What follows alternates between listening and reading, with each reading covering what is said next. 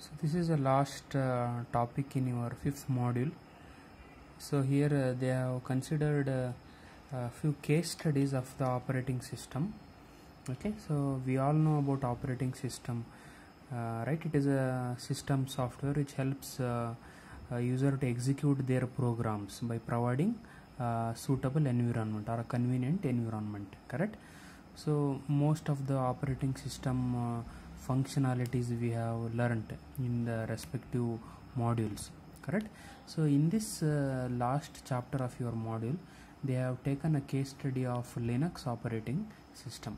So everybody is familiar with Linux operating system, right? It is a Unix version operating system, okay?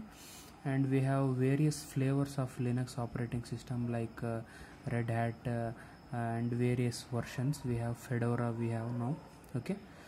Like that, few versions of Linux operating systems, their existence, how they came into existence. So those things we will be studying in introduction to the Linux operating system.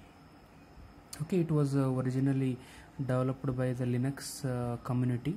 Okay, so there are certain versions of the Linux kernel which came into existence, like Linux version 0.0. that was a very first version of Linux kernel, so which runs on your 8086 processor, okay?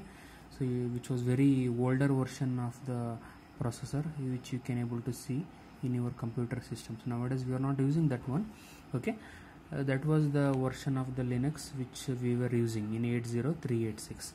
So later it does not had any support of any additional device driver softwares. So later it another version of the Linux which was introduced, that was Linux 1.0, okay? So which had certain networking supporting protocols for establishing TCP/IP communication, okay? So along with that, it had a few hardware support in the Linux 1.0 like CD-ROM, your sound card support, floppy disk, etc. Like that we had support in Linux 1.0. Then it comes to the another version of Linux, it was 1.2, okay? So which had a concept of a bus facility, okay? So there are various types of bus architectures we come across in computers. So in that it has a support of PCI, peripheral component interconnection bus architecture, we call it as. So that was the first bus architecture which was supported by your Linux 1.2 operating system, okay? And later we moved to another version of Linux, it was Linux 2.0, okay? Up to this much, whatever the versions we have learned, these were meant only for single architecture, okay? Whereas Linux 2.0 had a support of multiple architecture processors, okay? So that was one better version of Linux what we can able to observe. So next thing is Linux 2.2, which is the next advanced version of Linux operating system, which had the bus architecture of processor like Ultra Spark architecture, which is an enhanced version of networking protocols in it, which was supported by Linux 2.2. The next version was Linux 2.6.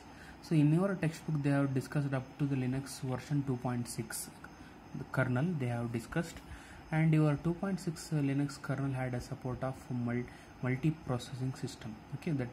That too symmetric multiprocessing system support it is having. Symmetric multiprocessing system means you will be having multiple processors. In that one processor all the processors will be sharing the task and they will be doing the work. So that's what symmetric multiprocessing system is about. So that support is provided by your Linux 2.6 kernel. So those are the introduction to various versions of the Linux operating system.